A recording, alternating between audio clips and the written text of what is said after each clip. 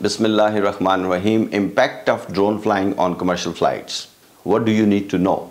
Hello aviation enthusiasts and drone pilots. Welcome back to my channel. Today we are going to discuss a hot topic in the world of aviation, the impact of drone flyings on commercial flights. With increasing popularity of drones, it is essential to understand the potential risks and how to fly responsibly. So let's dive in. Drones have become increasingly popular for both recreational and commercial purposes. They are used for aerial photography, surveying, and even package delivery. However, with this rise in popularity comes the potential for conflicts with commercial flights. Drones can pose a significant risk to commercial flights, especially when flown near airports. Some of the dangers include: number 1, collision risk. Drones can cause severe damage to aircraft if they collide, potentially leading to catastrophic accidents. Number 2, distractions. Drones flying near airports can distract pilots during critical phases of flight, such as takeoff and landing.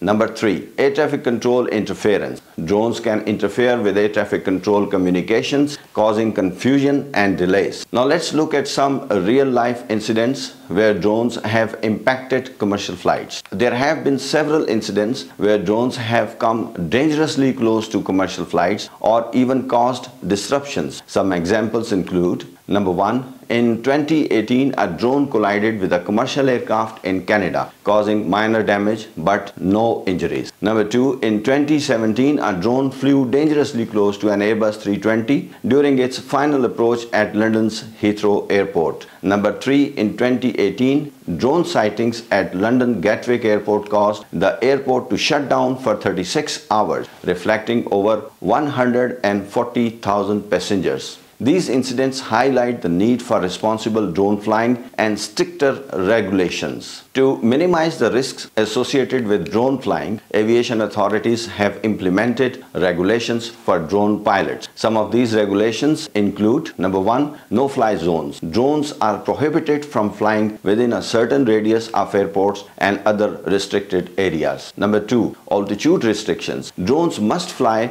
below a specific altitude, usually around 400 feet, to avoid conflicts with commercial flights. Number 3, registrations and licensing. In many countries, drone pilots must register their drones and obtain a license or certification to fly legally. Number 4, visual line of sight. Drone pilots must maintain a visual line of sight with their drones at all the times to ensure safe operation. As a drone pilot, it is crucial to follow these regulations and practice responsible flying. Here are some tips to help you fly safely and responsibly. Number 1, educate yourself. Familiarize yourself with local drone regulations and guidelines before flying. Number 2, plan your flight. Choose a safe location to fly away from the airports, restricted areas, and densely populated areas. Number 3, check your equipment. Ensure your drone is in good working condition and that all software is up to date. Number 4,